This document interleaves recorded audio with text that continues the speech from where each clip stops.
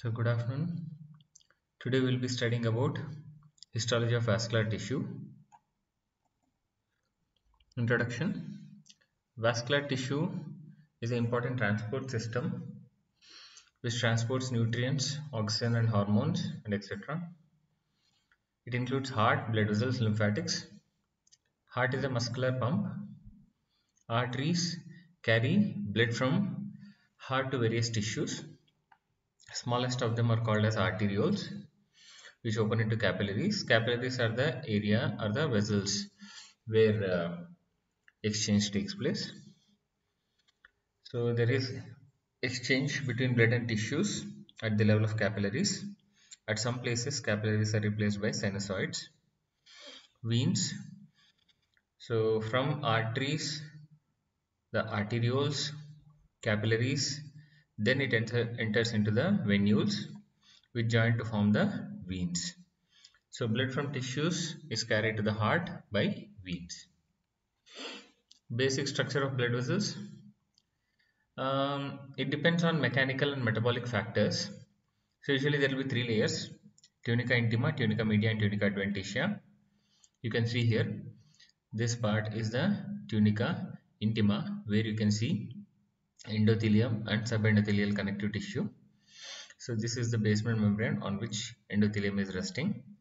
Internal elastic lamina limits tunica intima from tunica media. And here you can see this is the tunica adventitia. External elastic lamina limits tunica media from tunica adventitia. You can also see the small blood vessels supplying the blood vessels. These are called vasa vasorum. This is a general picture to show you the three layers of the blood vessels: tunica intima, media and adventitia. So this is of large artery. So what is tunica intima? It is the innermost layer. There are three components: endothelium. It is of simple squamous type. Then basal lamina, which is a connective tissue layer on which endothelium rests. That is the basement membrane of endothelium. Then subendothelial connective tissue, so which is of loose connective type. Then this tunica intima is limited from tunica media by internal elastic lamina. So tunica media, earlier in the diagram we have seen concentrically arranged smooth muscle cells, elastic fibers and reticular fibers. You can see here in this diagram. So these are concentrically arranged elastic fibers, smooth muscles. So limited from adventitia by external elastic lamina. Adventitia is the outermost layer of vessel wall. So it contains longitudinally arranged collagen and reticular fibers. So these actually merge with surrounding structures. So by merging like that, they anchor the blood vessels to surrounding structures. So in large vessels, vasa vasorum, blood vessels supplying blood vessels and autonomic nerves are present. So some important points about endothelium. So these are single layer of flat polygonal cells lining the heart and blood vessels. So don't get confused with simple squamous and polygonal. Polygonal is from the surface view, whereas simple squamous is the sectional view. So shows invaginations on internal and external surface. So adjacent cells linked by tight junctions, and this endothelium rests on basal lamina. So functions. So it makes the interior of the blood vessel smooth. So it maintains structural integrity. It also has selective permeability. Forms non-thrombogenic barrier by secreting heparin, tissue plasminogen activator. Modulates blood flow by secreting vasoconstrictors like endothelin and angiotensin converting enzyme, and vasodilators like nitric oxide and prostacyclins. So there are certain special bodies called Weibel palate bodies. So these are rod-like inclusions of von Willebrand factor secreted by endothelium for platelet adhesion during vessel wall injury. So antibodies against the von Willebrand factor are used as marker for tumors arising from blood vessels. Endothelium also regulates immune response. It also synthesizes few growth factors, maintains extracellular matrix. So subendothelial connective tissue, also called lamina propria, So in capillaries at certain places, so this subendothelial connective tissue is replaced by pericytes. This subendothelial connective tissue is rich in fibrocollagenous matrix, fibroblasts, and few smooth muscle cells. So smooth muscle cells, so these are spindle shaped with elongated nuclei. They alter vessel lumen size by contraction, secretes elastin and collagen and other components of extracellular matrix, helps in propagation of pulse. So in few mesenchymal cells, among them, they are multifunctional and replaces damaged endothelium. They undergo fatty degeneration and forms atheromatous plaques, so which is the most important pathological change in atherosclerosis and myocardial ischemia. So now coming to the main structure of the vessels, what we are going to study. So we'll be studying three main vessel structures. One will be the large size artery, that is called elastic artery. The other one will be the muscular artery. The other one will be the vein. So elastic artery, it's also called as large size artery. It is large conducting vessel. So as we studied earlier, there are three layers: intima, media, and adventitia. So intima, innermost layer, three components as we described earlier: endothelium, simple squamous epithelium, basal lamina, basement membrane of endothelium, subendothelial connective tissue, loose connective tissue beneath the endothelium. It is well developed in elastic artery or large artery, limited by internal elastic lamina, but this internal elastic lamina is not distinct due to elastic fibers of media. So tunica media is rich in elastic fibers, so that makes internal elastic lamina less prominent in large artery, characteristic feature for large artery. So the second layer, the tunica media, thickest of all layers, more elastic tissue and less smooth muscle cells. Elastic tissue is arranged in the form of fenestrated concentric lamellae, alternating with smooth muscles. Number of lamellae is proportional to the size of the vessel and age of the individual. Some collagen fibers also present. Fibroblasts are absent. In hypertension, number of elastic lamina increases due to rise in blood pressure. Limited from adventitia by external elastic lamina. So here you can see adventitia, where it is rich in collagen fibers, prevents undue stretching of vessel. Vasa vascular present. So few examples of large sized artery or elastic artery are aorta and carotid artery. You can see here, earlier this was the enlarged diagram in the first introduction to the microscopic structure of blood vessels which I have shown. Here you can see this is the tunica intima, endothelium, basement membrane of endothelium, connective tissue, subendothelial connective tissue, otherwise lamina propria, and you can see this is the internal elastic lamina. As it is diagrammatic representation, we are able to see it. Otherwise, if you see in these pictures, you are unable to differentiate the internal elastic lamina clearly. So then you can see this is the tunica media. So you can see the large amount of elastic fibers arranged in the form of concentric lamellae, and here and there few smooth muscle cells. So this is the enlarged view of the microscopic photograph, where you can see this entire thing is the media, and here you can see this is the endothelium and this is the subendothelial connective tissue. Medium sized artery, otherwise called muscular artery. So these are also called as distributing arteries because they can alter the amount of blood flowing in different regions by altering the size of lumen. So intima, so characteristic feature is internal elastic lamina is more prominent in media. So there will be more smooth muscle cells and less elastic fibers. Adventitia contains collagen fibers, fibroblasts, and elastic fibers. Vasa vasorum and nervosa are present, relatively thicker than an elastic arteries. So that means if you see tunica media and tunica adventitia in medium sized artery is relatively thicker. You can see here. So this is the endothelium.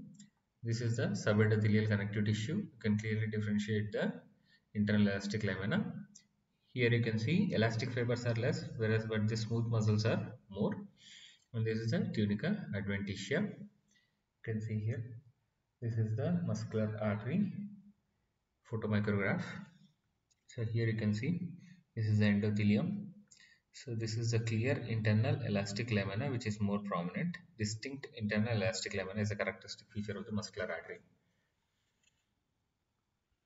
So arterioles, muscular arterioles 50 to 100 microns in size, no internal elastic lamina, few layers of smooth muscles seen in media.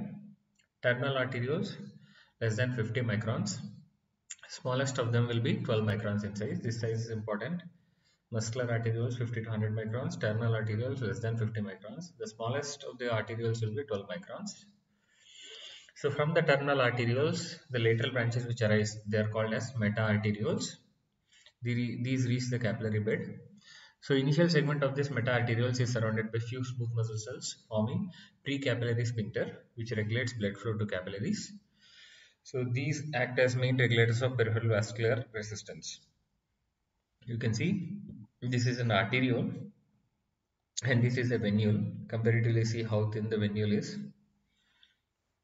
So capillaries, smallest blood vessels, 8 microns in diameter. So exchange between blood and tissue takes place through capillaries. Density of capillaries more in tissues with high metabolic rate. Structure of capillaries, again same, endothelial cells lining, and these are resting on basal lamina. Overlying basal lamina, delicate network of reticular fibers and cells are present. Some capillaries have specialized branching cells, as I said earlier, pericytes, which have contractile filaments in cytoplasm. They provide support to capillary wall and control lumen size. You can see here, this is a terminal arteriole, and you can see this is the meta-arteriole, where you can see these are the precapillary sphincters. So it will contract and can regulate the amount of blood flowing through the capillaries. So this is a capillary network, and there is an additional connection between the arteriole and venule that is called as thoroughfare channel. So types of capillaries are of three types: continuous, discontinuous and fenestrated. You can see here continuous capillaries. Ends of the endothelial cells fuse and form continuous capillary wall. Exchange takes place through endothelial cell cytoplasm. Located in skin, connective tissue, muscle, lungs and brain. So remember this line, ends of endothelial cells fuse and form continuous capillary wall. See here, so ends of the endothelial cells fuse and form a continuous capillary wall. You can also see a pericyte here. So next one, discontinuous capillaries. So these are organ specific, also called as sinusoidal capillaries. Shows gap between adjacent endothelial cells. These are more irregular. They are of larger diameter. So location spleen, liver and bone marrow. You can see here. So there is a large gap between the endothelial cells. So these are called as discontinuous capillaries, otherwise called sinusoidal capillaries. So now last but not least, fenestrated capillaries. So capillary wall has fenestrations which are closed by thin diaphragm. So this diaphragm might be a thinned out endothelial cell or basal lamella only. So endothelial cell cytoplasm having pores passing through the entire thickness also act as fenestrations. So location, renal glomeruli, intestinal villi, endocrine glands and pancreas. You can see here. So this is the diaphragm like pores, which gives the capillary wall as fenestrated appearance. Fenestrated capillaries. Veins. So basic structure of veins is similar to that of arteries, but comparatively thinner than arteries. Again, the three same layers: tunica, intima, media, and adventitia. So walls are thinner than arteries. Media contains more collagen fibers than arteries. Elastic fibers and smooth muscles are less compared to arteries. Adventitia of veins is thicker than the media in large veins. So clear distinction of three layers cannot be made out in small veins due to predominance of fibrous tissue. Muscle is absent in venous spaces of erectile tissue, veins of cancellous bone, dural venous sinuses, retinal veins and placental veins. You can see here the three layers. This is the tunica intima, this is the endothelium with the basement membrane, and this is the subendothelial connective tissue, otherwise called lamina propria.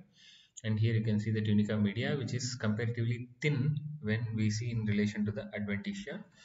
So adventitia, you can see longitudinally arranged smooth muscle fibers, and you can see certain blood vessels. See the lumen, how collapsed it appears. Adventitia in large veins has elastic fibers and smooth muscles, especially oriented in longitudinal direction.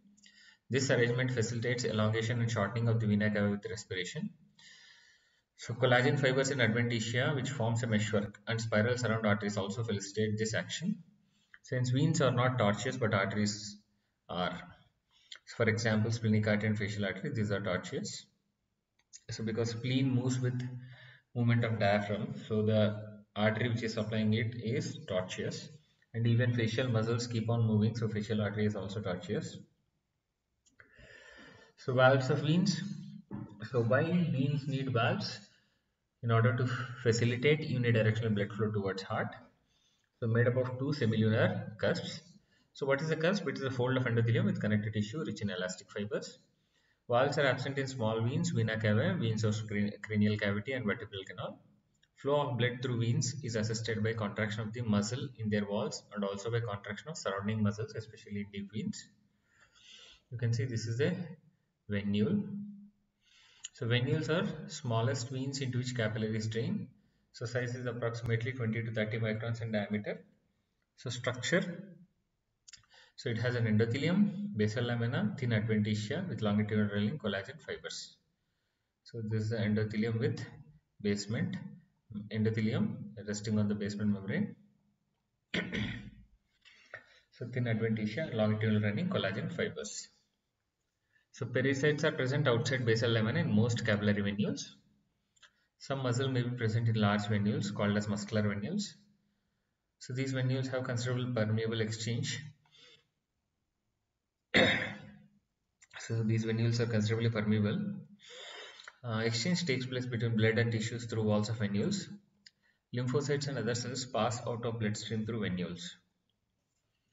So nutrition of these blood vessels is by again smaller blood vessels. So if you see in small vessels, it is by diffusion from blood in the lumen. If you see in large blood vessels, there are blood vessels which supply blood vessels. These are called as vasa vasorum. They are present in the adventitia. They supply adventitia and outer layers of media. Coronary arteries are the largest vasa vasorum which supplies the heart.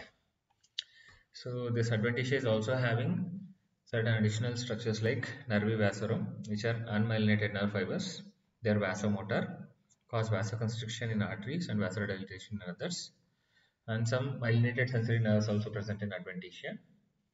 You can see. So this is the media. So this is the adventitia. You can see vasa vasorum in the adventitia. You can also see nervi vasorum in the adventitia. Arteriovenous anastomosis. So direct channels communicate small arteries and veins. Wall has thick muscular coat and rich sympathetic nerves. Very little blood passes through capillaries when AV anastomosis are patent.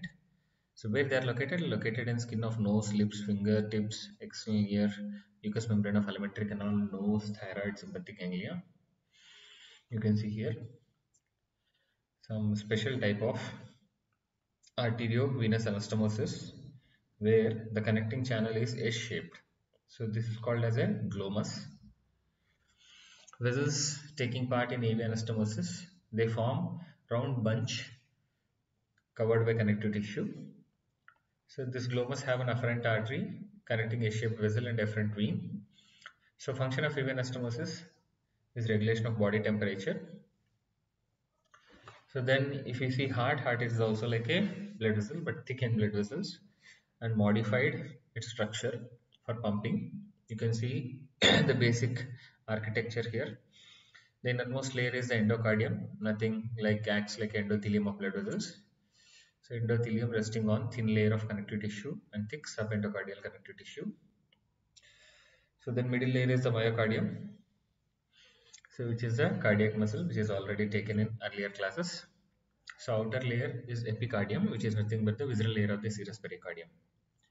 You can see here, this is the lumen of the heart, this is the endocardium, this is the myocardium, this is the pericardial cavity, this is the visceral layer of the serous pericardium. So thoroughfare channels, earlier also I told, arterioles and venules connected by some channels resembling capillaries but of larger caliber. These channels run a distinct course between arterioles and venules. Isolated smooth muscle cells may be present on their walls. So these are the thoroughfare channels. This is the actual capillary bed, but these are the additional channels connecting arterioles and venules called thoroughfare channels. So applied aspects, one of the most important vascular diseases in developed countries is the atherosclerosis. Develops in tunica intima after endothelial injury, resulting in atheromatous plaques, resulting in myocardial infarction. Hypertension, so blood pressure more than 140 by 90. Varicose veins, abnormal tortuous dilated superficial veins of lower limbs, common but can also occur at other places. So angioma, benign tumors from cells of vessel wall. Hemangioma, tumor of small blood vessels, is of two types, capillary hemangioma and cavernous hemangioma. Glomus tumor, rare tumor from glomus body, seen under nails, fingertip or foot. So if you see, this is a normal artery with normal lumen. So here you can see an atheromatous plaque which is formed after endothelial injury, and it is narrowing the lumen, leading to, if the same thing occurs in coronary vessels, it leads to myocardial infarction.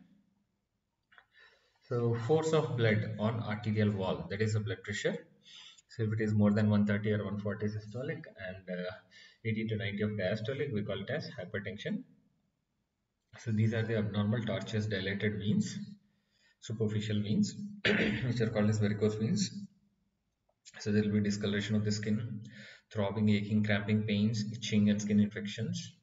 Sometimes they also form unhealed varicose ulcers. Until unless we treat varicose veins, that ulcers will not heal. So you can see clearly this is the hemangioma. You can see the tuft of capillaries growing in the hemangioma. So this is also an angioma. You can see it's a live lesion on the skin. And these are glomus tumors. You can see the nail bed glomus tumor. Thank you.